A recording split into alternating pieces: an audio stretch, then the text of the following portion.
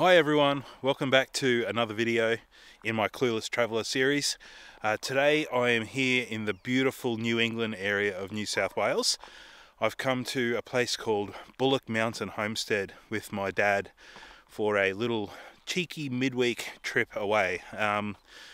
It is currently the end of August here in Australia, and where we're from on the Gold Coast, which is around about 5.5 hour drive north of here, it's currently getting pretty warm, and today, I don't know if you can see behind me here where we are in New England, about 15 kilometers north of Glen Innes, it's about 1 degree Celsius. The ambient feels like temperature is -2, -3, which I think in Fahrenheit is down somewhere around about 30 degrees or something like that. So very cold for what I'm used to. We don't really get temperatures like this on the Gold Coast, so it's one last little taste of winter for us before another long, hot, humid summer. But yeah, we've come here to this beautiful place. You can see behind me the sun's starting to pop up. The mountain, Bullock Mountain, is just behind me on the other side here, and the sun is just starting to pop up and warm things up a little bit. This property is around about 1,200 acres. It's a super popular spot for camping, freshwater fishing.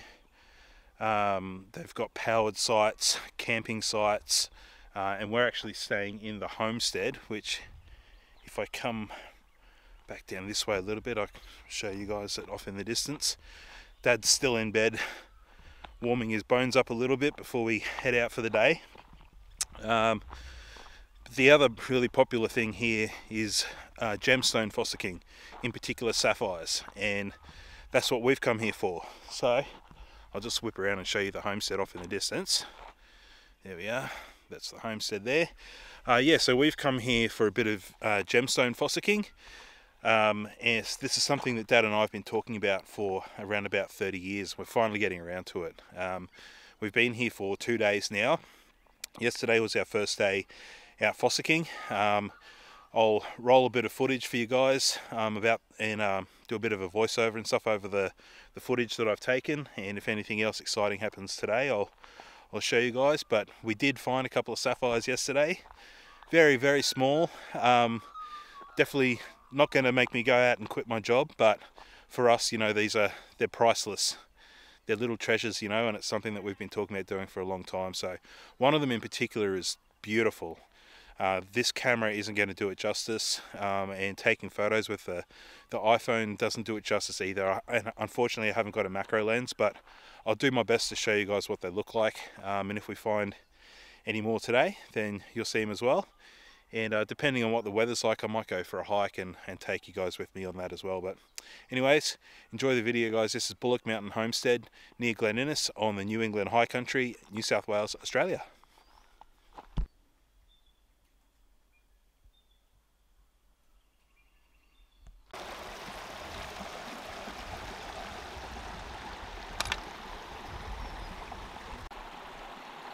So what we did, Dad found this little pocket here, and we've cleared all of the big rocks out from that corner and stripped out as much of the gravel as we could.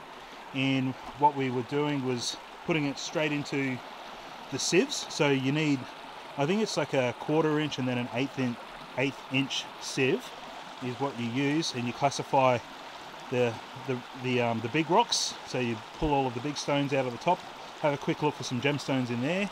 If you find anything in the top pan, you're in real good luck. And then you get down to the finer gravel in the next pan. There's the pile from yesterday out of this hole. So it's quite a bit of work. And we were using, we've got our equipment over there. We've got a bucket, I've got my backpack. I've got a trenching shovel, a couple of little trowels, a plastic trowel, a little pick, a little rock pick. And we're just even using our bare hands at some point. But yeah, I'll show you the video of me sitting here sieving some of the rocks out yesterday. Yeah, it's just an absolutely beautiful part of the country. I've never been down this way before, and very keen to come back.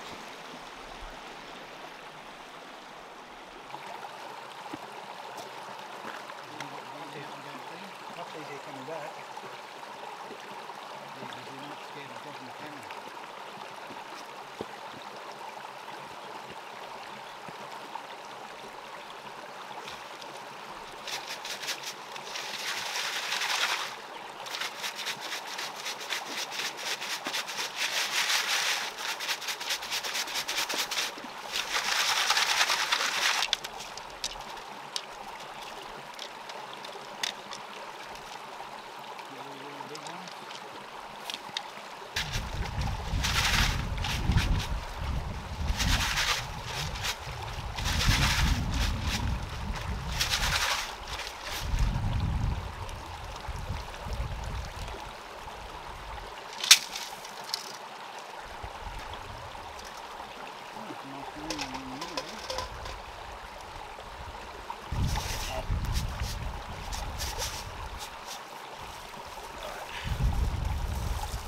Oh, where'd that sun go?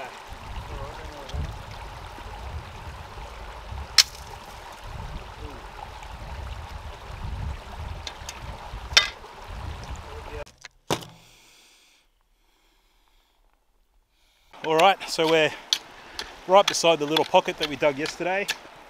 We've identified a juicy little crevice here with what looks like good gravel. The only problem you've got in a spot like these, we're finding with that so many people have worked, is you're not sure whether you're digging up other people's wash or what, but this looks pretty hard packed. There was some weeds and stuff growing in it, so we're going to give this a go. Thought a really good tip for you if you want to go fossicking for the first time is not be fat, overweight and out of shape. Dad's got Parkinson's, so he's struggling a little bit, and yeah, after what did we do yesterday, about five hours? Yeah, 5 hours. Good 5 hours yesterday, and including a bit of a fall for me, which luckily I'm all good. Could have been a lot worse. So yeah, it's really hard work, but it's enjoyable. Oh, it's great. Yeah, when you see that little blue speck in the pan, it makes it all worth it. And it's a beautiful part of the world. Yeah, just absolutely gorgeous. Yeah, it's lovely. Alright, well, we got the first sieve of the day ready to go today. I'll get the camera back out if we find anything. Like I said earlier, the stuff that we're finding is super small, and you can't really see it on camera, so if we find something that's big enough for us to hold in our fists, I'll get the camera out again. Alright, let's get to it.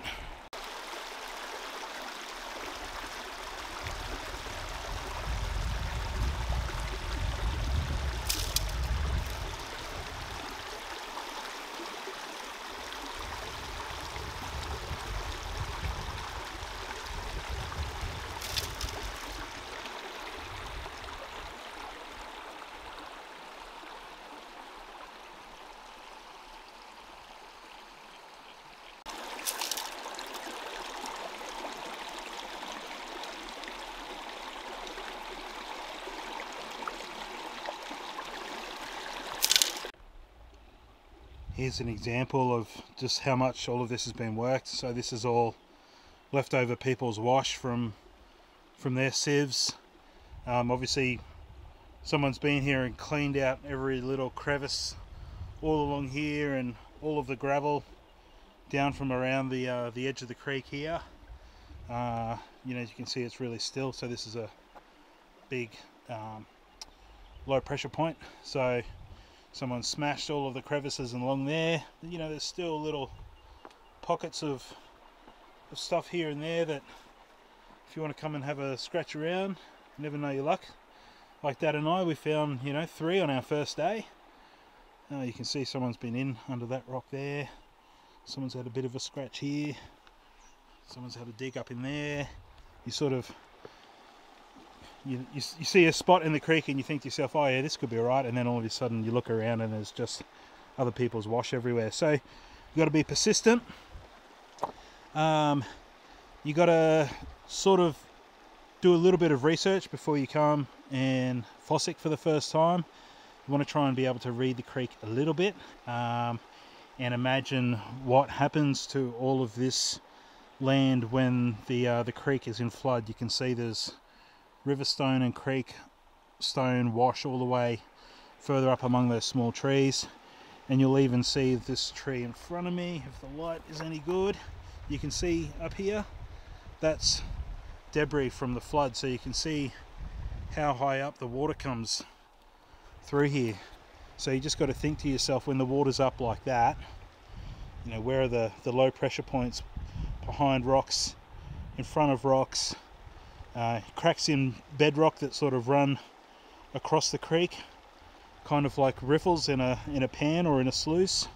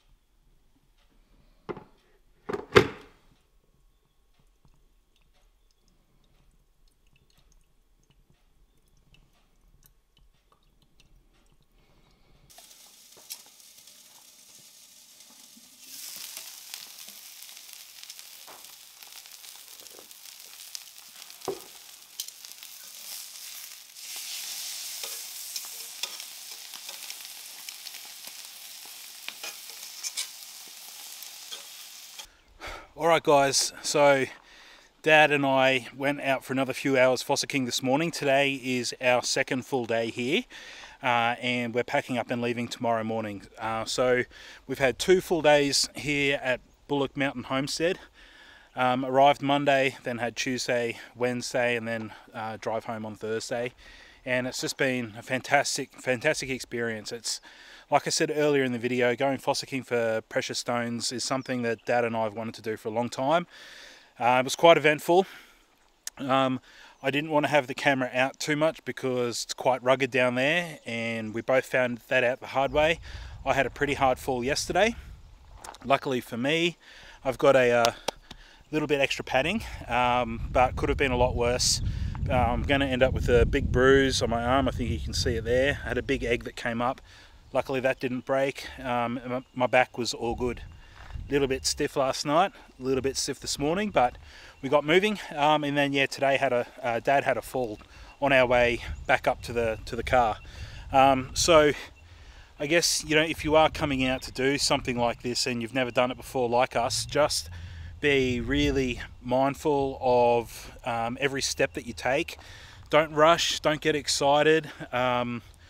Just take your time.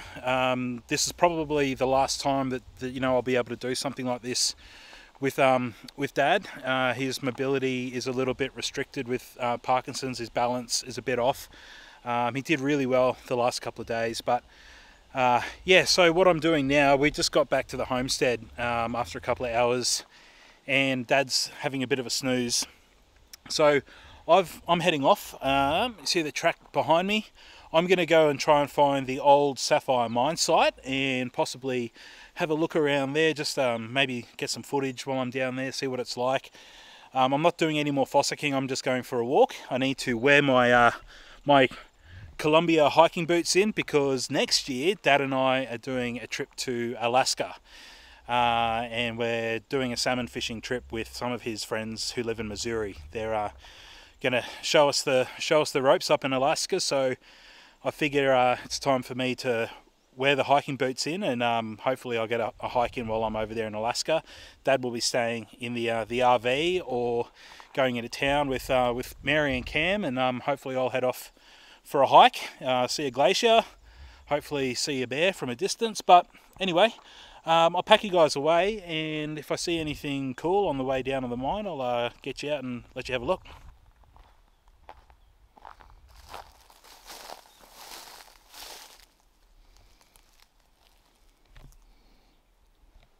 Alright, so here we're at the towards the end of August, and we're heading into spring, and you can see here, I'm pretty sure that this is wattle, and this is going to put my grade 7 social studies to the test, but I'm pretty sure that the wattle is the national flower of Australia.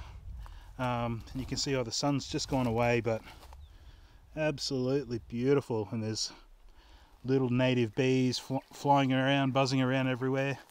But yeah, like I said, we're heading into spring, and there's little beautiful wildflowers around everywhere.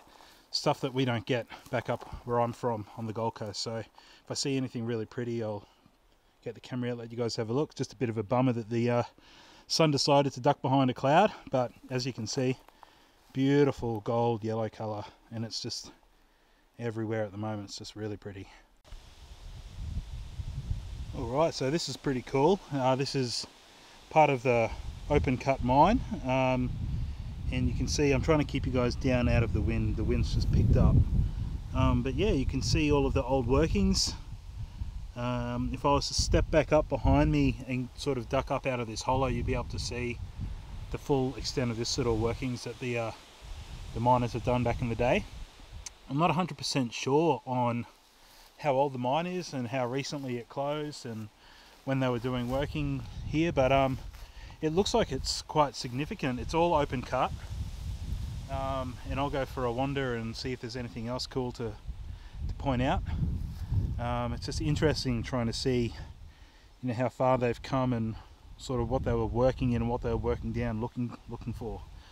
All right, let's go for a wander around the site and see if there's anything cool that we can find. I'm going to be doing something that I picked up from watching a bunch of fossicking prospecting videos on YouTube, as we all do now.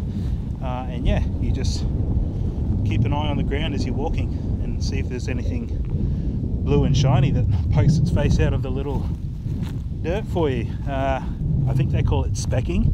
Maybe I can, like, I'm a professional now, I've been doing this for 2 days, so I've got to use the right terminology. Alright, let's go and check out the rest of the site. Alrighty, so that's the other side of the little pocket that I was just in just before, and then if we just pan around, you can see the scale of the operation. So that's the little top of the trommel up there. So they're obviously cutting into here, gathering all the material and taking it up, feeding it into the machine up there. Probably not the trommel, that's not the word I'm thinking of. The feeder, whatever that's called. Yeah, so that looks like where they would have dumped all the material in, and then it would have gone down through, I'm assuming, into a trommel, a big barrel that spins around and worked its way down, just like a normal sort of like gold mining operation, I would assume. But if we pan around again, if the light stays good for me, so you can see down here, I'm not sure if you can see a bit of rock wall, so that's Reddystone Creek, and that's the creek that we were panning in today and yesterday back up around the homestead, and it comes all the way down here. Then I believe it snakes around, and then there's an area further down here called the junction where it meets Beatty Waters, and that apparently the inside bend of that junction is apparently a pretty good spot. So if you're watching the video and you're thinking of coming here for a prospect, we'll recommend that. Alright, maybe we'll go down to the creek and have a look and see what it's like down here. See if we can see anything blue looking up at us from the water.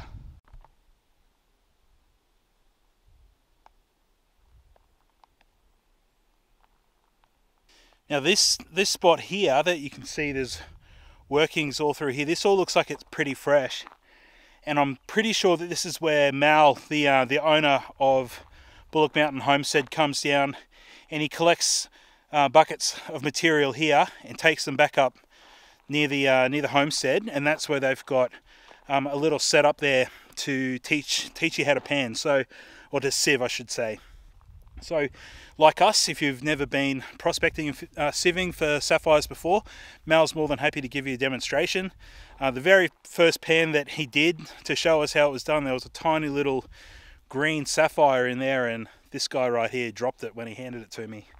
And then Dad and I have worked out a little bit. We practiced in it a fair bit before we went down to the creek. We found nothing. So that first sieve, tiny little sapphire, lost it. But this is, I'm assuming this is where Mal's getting all of the material from. And I've also spotted a few little camp spots like where people have had fire. So I assume they probably bring their four-wheel drives down here and have a camp down at the mine as well, which is pretty cool. I will tell you that it's around about a 2-kilometre walk from the main area at Bullock Mountain Homestead down here to the mine. There's a big uphill portion, and then there's going to be another big uphill portion for me going back. Bring a wide brim hat, put on lots of sun cream, and like any Australian travel video, the number one tip that you can have is to keep your head on a swivel. Dad and I were about 20 meters from the creek yesterday, and normally the last couple of days I've been taking the lead, sort of like Dad's been following me. And we got down, we went through the little gate, Dad went through before me, keen to get down to the creek, and literally was one step away from stepping on a red-bellied black snake. I'll put the photo in here so you can see. I took a quick photo before we backed away, but Dad was literally one step away from ending our trip, possibly his life, prematurely. Yeah, so there's also, in terms of wildlife here, lots of feral animals, so deer, goat and pigs. So you want to sort of keep an eye out for pigs as well. You don't want to run into a group of them, especially this time of year, spring, they're having babies and stuff, so they can be pretty aggressive. I would recommend, if you're a photographer, bring a telephoto lens, bring a tripod, which is what I forgot to bring with me on this trip. Because I would imagine Milky Way season here would be spectacular. The skies have been a bit cloudy the last few nights, so it's I'm not feeling as bad about not bringing my tripod, but it would have made filming some of this stuff a bit easier as well for me. But telephoto lens, there's amazing bird life here. I think they've got, it's like probably over 100 species of birds that they've got here. Rosellas, other little parrots, lots of finches, swallows. I don't have that kind of gear with this camera, but if you do, it's a great spot. We've only seen the one wallaby while we've been here, but that's all right. We've seen the sheep, the alpaca. They've been staying with us at the homestead. Buddy, the farm cat, came and visited us the first night. All right, go get some more footage for you guys, and if there's anything cool that I find, I'll bust the camera out. If not, see you back home for a cold beer and the fire later on tonight. Well, there you go. 2 seconds, like 2 seconds after I was telling you guys about not seeing any animals here, there was a couple of, I think they're fallow deer that were just across the creek from me here. There was 2 adults and a little baby, and I'm downwind of them at the moment, so as soon as I sort of came in within smelling distance of them and stood on a stick, they were up and out of there. But there you go. Hadn't seen any wild animals for a couple of days, and then all of a sudden a bunch of deer. All right, let's go explore the creek.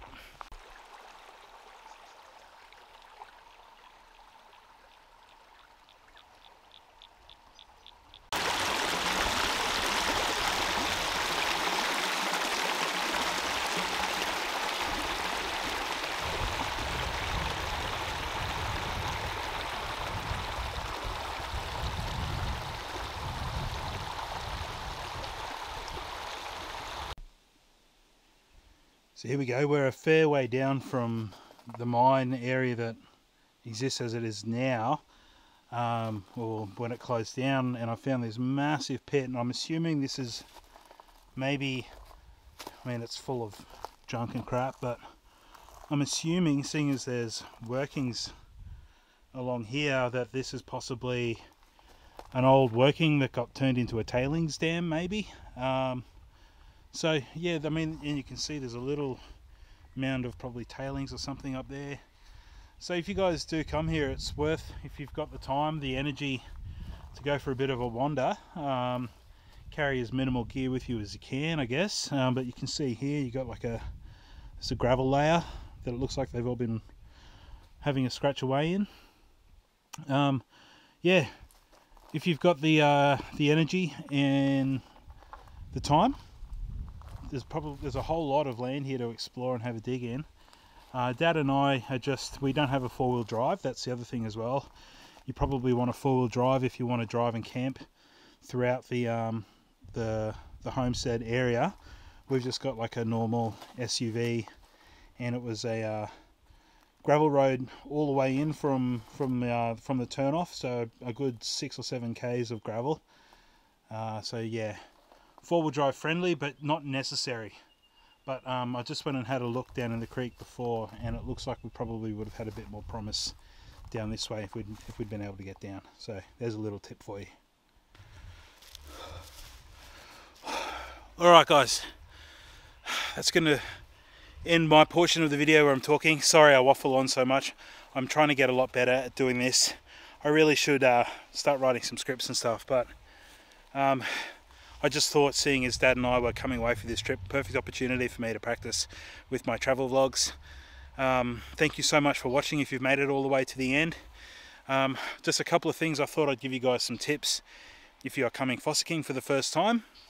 For sapphires in this area, you're going to need somewhere to camp and stay. Obviously there's plenty of places. If you jump on Google and have a look, you want to get yourself a little rock pick, a little shovel. These are little things that you can get at Bunnings, you can get online really easily. Dad got a couple of fossicking kits from Amazon, I believe, super cheap with a whole bunch of cool stuff in it. But yeah, basically you want a really good backpack, bucket, containers to keep your stuff in if you find any, if you're lucky enough to find anything. Something that I know some people do that we were considering, but we just were worried about how much we're going to have to carry. If you have a bucket and you take the scoop out of the center of your sieves, your pans, you take those concentrates out, you can take them back to you know, your accommodation and sieve through them, go through them with a light and see if you've missed out on anything with a bit of color. Yeah, little shovel, little pick, plenty of water, sunscreen, some food, some sieves, some proper sieves. Don't get the cheap ones. We got some sieves online. I think they weren't cheap, but I think they might have been gold classifiers, and they kind of rise up in the middle, so you can't get the material in the middle. It keeps sliding off to the side, so you want to get a proper flat bottom gemstone sieve. And yeah, don't bring too many expectations. We came here, you know, thinking we probably weren't going to find anything, and first session on the first day we found 3 beautiful tiny little sapphires, and then nothing for the rest of the trip. But we've had a fantastic time. I've really appreciated having this time with my dad. I've got to get back now. He's had a snooze. He's probably up wondering where I'm at, thinking I might be lost out in the bush somewhere. But we've had a fantastic time. I highly recommend this place for anyone who wants to come and visit. We literally only scratched the surface on what you can do here. I had a quick look on Instagram a couple of weeks ago, and I saw that people were catching massive Murray cod in the creek here. Plenty of land, like plenty of real estate to go and sapphire hunt and have a look for some garnets and zircons and maybe a ruby, or I think they find topaz here as well. I found some Toyota topaz from a headlight or something on the road just up there before. I got a bit excited. But that's it for this video, guys. Thanks for watching. Stay tuned. I'll try and refine my video technique a little bit more, shoot some more quality engaging stuff for you guys rather than just me just talking to the camera all the time. Next video will probably be on the Gold Coast, back home on the coast. A couple more videos coming from the Gold Coast, and we prepare for the big trip to Alaska, Ottawa, Yosemite and Los Angeles next year. Stay tuned, guys. Appreciate your support, everyone who sort of sends me a message or drops a comment. Leave a message down below if you want any more information on this place, and I'll let you know. Sign out from here. Thank you for watching, and I'll see you in the next video. Thanks, guys.